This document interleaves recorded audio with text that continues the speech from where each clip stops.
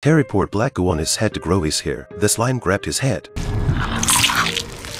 It made Terry feel a little pain, but it still painted his head. Terry didn't think it was enough.